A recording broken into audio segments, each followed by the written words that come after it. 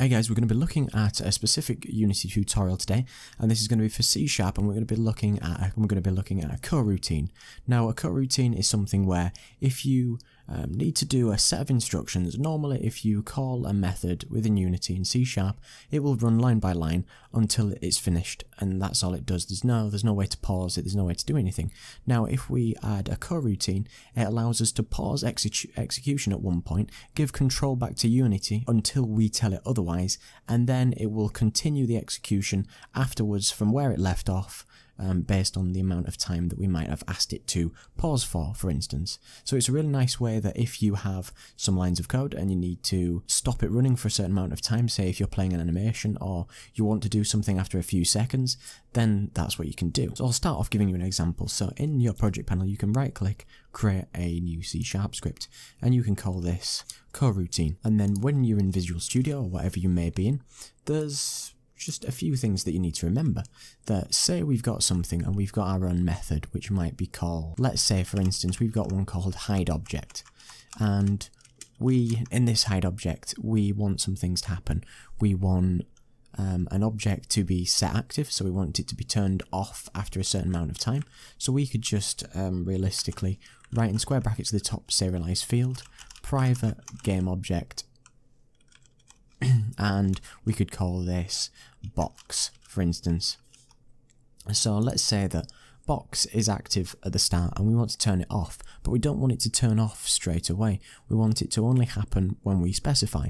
So we can do something. Normally we'd write void before the name of the method, but because void doesn't return a value, we want to be able to give control back to Unity, so we write a type called enumerator, and that allows us to do a simple yield command which will allow us to pause where we want, do something within Unity, and then go and execute the lines after we've done that little pause. So it's a really nice way to do it. So what we can do is we can say that yield return new, and then after the yield return new we can say wait for seconds, and then we can specify after 3 seconds. Then what we could do is we could say that box dot set active and then is false, and that's fantastic, that's great. Now this method will never be executed because we're not telling it how to be executed, so you could potentially do it in the start method or something like that, or in the update method. If you press a key then it might do it, or if you go over a trigger event then it might do it, but I'll just put it in start to make it obvious. So we'll put void start with 2 brackets and then 2 curly brackets below, and then what we need to do to actually make a coroutine actually work with this type here is that we need to start by writing start coroutine, because normally if we were calling any other normal method we could just say hide object like this, but it won't work because it doesn't understand what it needs to do. So what we can do is in start coroutine we just almost do the same thing. We're just going to actually specify the method in here just as we would normally.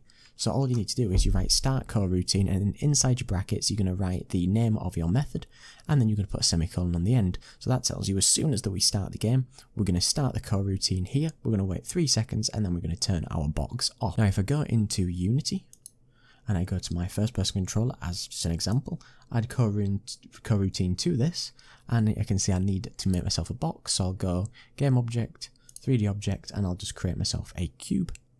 And what I'll do is I will go back on my FPS controller and I'll drag the cube into there, and what we expect is, like I said, we'll start the game, we'll drop in, we'll wait an amount of seconds, and then there, it disappeared after 3 seconds. And obviously we could create a simple variable at the top, serialized field, we could say private integer timer, let's say, and then we could put timer into this box here, and then we can specify how long we should wait before we actually do decide to move to the next thing that we want to do.